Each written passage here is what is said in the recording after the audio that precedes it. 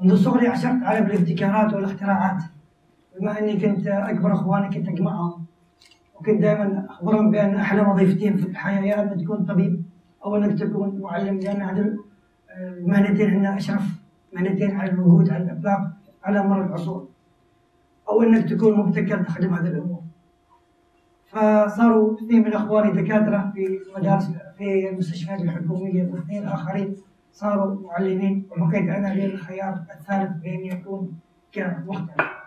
فمرت الأيام والسنوات حتى صار عمري 12 سنة، بالذات كان عام 1983. أنا اليوم عمري أكثر من 45 سنة. فكان لي أول ابتكار كان مهد أطفال، لما يبكي الطفل يتحرك بنفسه. طبعا أنا جمعته من أشياء طبيعية معينة ومن ألعاب، فصار بهذا الشكل. ثم صار في نفس السنة كان الابتكار الثاني هو ارتفاع ميزان درجة الحرارة للطفل لما يرتفع، فحطيت في السنسر لأنه في نقطة زئبق، أول ما يرتفع الزئبق فيلاحق سلكين البزر وعين بطارية فيصيح أوتوماتيك، لأن الطفل أحيانا هو الكبير السن فيشتغل أوتوماتيك. وكنت أبيع هذه الاختراعات البسيطة لجاراتنا، والحمد لله مضت السنوات، مضت ومضت، فدخلت في السلك العسكري. تعلمت كثير يعني في السلك العسكري، أشياء كثيرة ساعدني على الابتكارات بصفتي كنت دائما في البراري وغير ذلك وفي التمارين، والحمد لله. حتى أن صار القدر بأني أنا أقدم استقالتي في عام 2001. في تلك الفترات كنت أنا أبتكر كثير، وكنت أفكر دائما وأرى كثير من المعاقين. طبعا أنا لدي الحين أكثر من 202 اختراع، وسجل 13 براءة اختراع من جامعة UCL في لندن. ولكن عشقت هذه الأمور، فشفت كثير من المعاقين.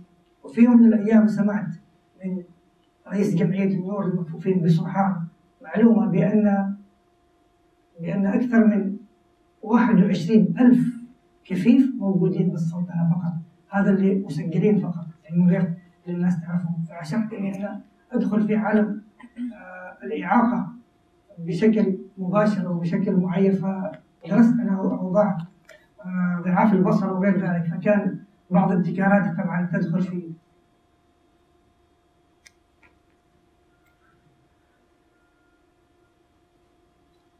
طبعا كان أنا أفتخر بهذا، رغم أن هذا الابتكار كان جديد جدا، اللي هو المصحف المضيء، أول مصحف مضيء يعني في العالم.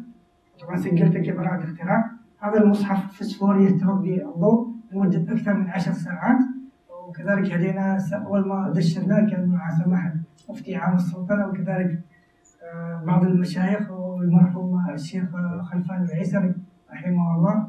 ثم توالت الابتكارات بحيث أني حتى الآن صنعت أكثر من 36 ابتكار للمعاقين.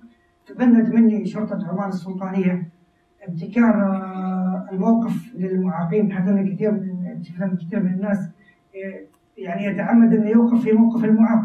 فعملنا أول موقف أوتوماتيك، بمجرد ما يمر أي شخص يعني يوقف، يعطيه إنذار لمدة 30 ثانية بأنه لابد أنك تخرج من هذا الموقف، فإذا ما خرج يصورك مخالفة يحررها بطريقة معينة ثم تصدر من شرطة عمان السلطانية.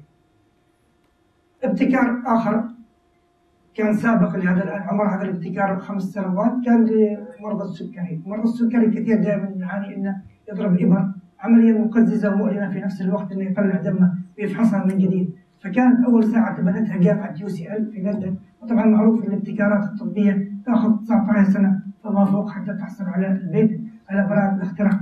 فهذا يعمل لك سكان في دمك مباشرة من غير ما يأخذ أي دم عندك أو أي وخز أو أي ألم، وأنت ماشي تعمل سكان. طبعا جربناه في كثير من المحافل، وكانت نفس الدقة اللي هو يظهر على الجهاز اللي موجود حاليا بالأسواق. طبعا كصفتي دخلت في كثير من المجالات الابتكارات في كل شيء، سبحان الله، يعني هذا شيء من عند الله وليس من عند نفسي. فأنا كعضو في عمان رايدرز الدراجات ابتكرت أول قميص ظهر في طبعا قناة الجزيرة عدة مرات. كان هذا القميص للدراجة، إن الدراجة ما فيها إير بايك، فإذا صار حادث لا سمح الله يطلع إير بايك. كذلك كنت أنا ابتكرت سابقا أول عباية للنساء بنظام تكييف أول واحدة مكيفة طبعا ما فيها لا غاز ولا كمبريسر، ثم تولتها الدداشة العمالية اللي هي مكيفة، يعني أول ما يلمسها هي بارد طبعا فيها شرايح بس ما فيها لا غاز ولا في حاجة ثانية. فحولت هذه الفكرة نفسها إلى في قميص الدراجة، لأن الدراجة ما فيها مكيف فصار بهذه الطريقة ويمشي طبعا جو الخليج دائما حار. صارت هذه أول جاكيت للدراجة النارية تكييف مباشرة سهل جدا ثواني. وكما تشوفون ظهرت في قناة الجزيرة. في العام الماضي عام 2015 يعني حصلت على الجمعية الخليجية للإعاقة كممثل دولي لهم في هذا العام.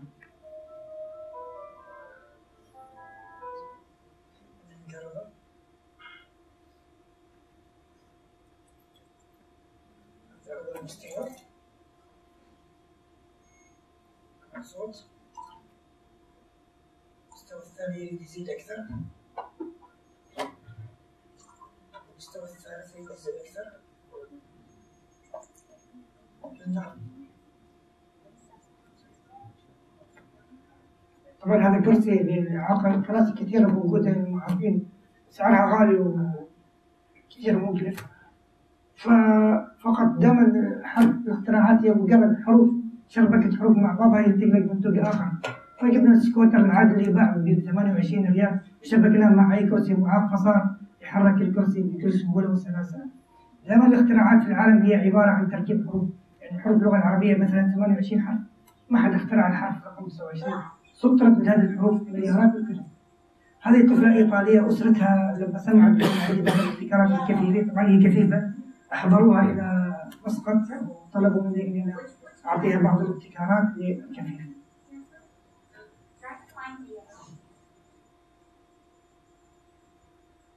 وهذا يقرأ الألوان ويقرأ أشياء كثيرة.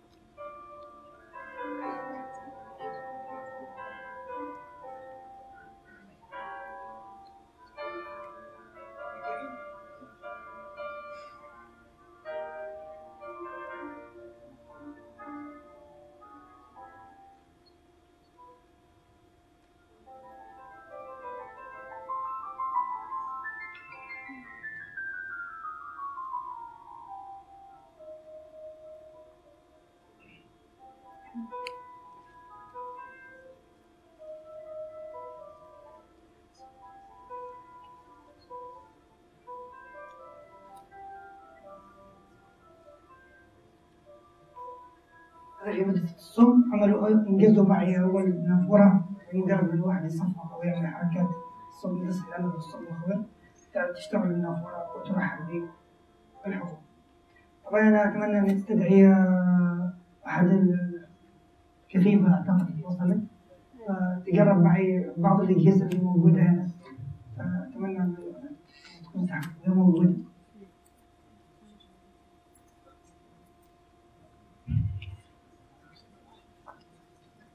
طبعا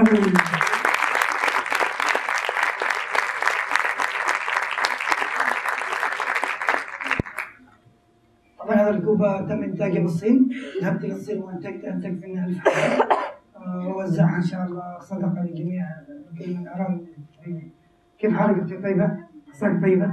بنجرب بس تجربة بسيطة. وين الكوب العادي اللي كان موجود هنا؟ خبرتكم خلوه.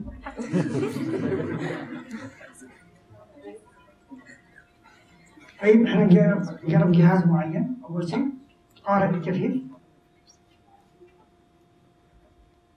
هذا القارئ هو نفس دائما فلسفة الابتكارات مثل ما ذكرت هي تغيير شيء تنظر للشيء المألوف بطريقة غير مألوفة. هذا كان قارئ للقرآن الكريم، قارئ للكتاب المعروف، فغيرنا البك، شريت البك عفوا التعبير على هذه العبارة اللي فيها كتاب الله، وحطينا فيها برمجة الكودات، الباركود، يستطيع أن يقرأ الباركود بحيث أن الكفيف يعرف أن هذا ملح أو سكر أو كذا أو أي شيء معين. وكذلك كتبنا باللغة العربية أن الباركود يقرأ باللغة الإنجليزية طبعا أكثر الكثيرين يعني بالسلطنة ما يعرفوا هذه اللغة، فكتبنا حاجة باللغة العربية.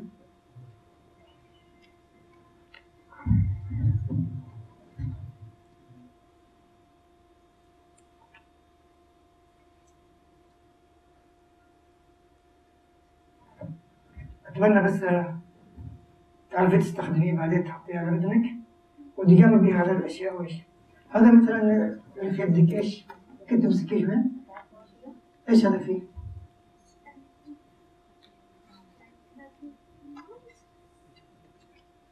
متأكد أنه ماي ولا شيء غير؟ يمكن في عصير.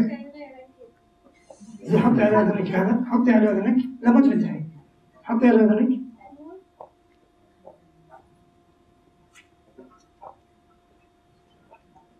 إيش أقول لك؟ أيوة ماء. طيب وهذا إيش هذا؟ حطي.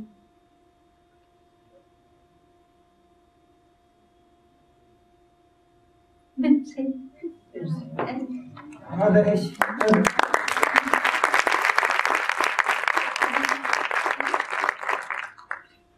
حليب.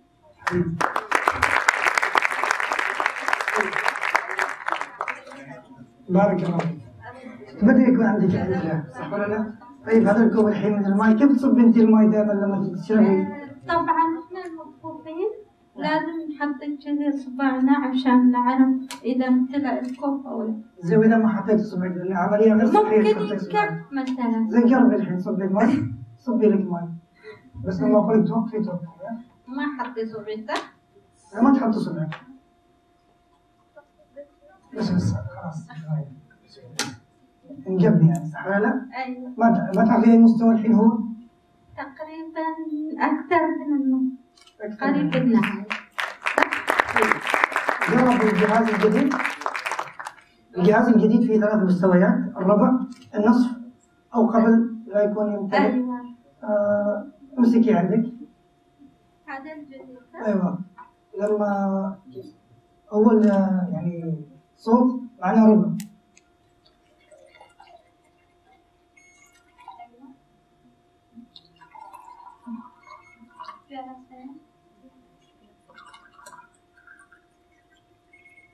ايوه. هذا قبل.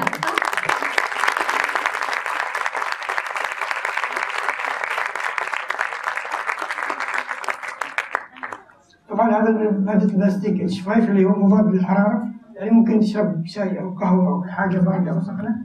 أنا أقدم لك إياها هدية دام عجبك. شكرا.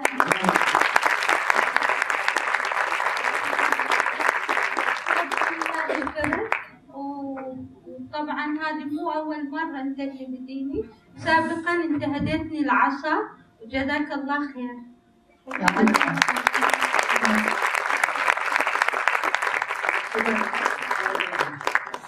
طبعا نأتي لآخر هدف في حياتي، وهو أسمى هدف، اللي دائما أحب أعلم الآخرين بأن يكونوا مخترعين ويكونوا في هذا المجال الطيب كثير. الحمد لله رب العالمين. أنا كنت أتمنى أن يكون معلم. اليوم الحمد لله بقرار من وزارة التربية والتعليم صرت أنا يعني أعمل ورش وأعلم فيها المعلمين، صرت الحمد لله حصل على هذا.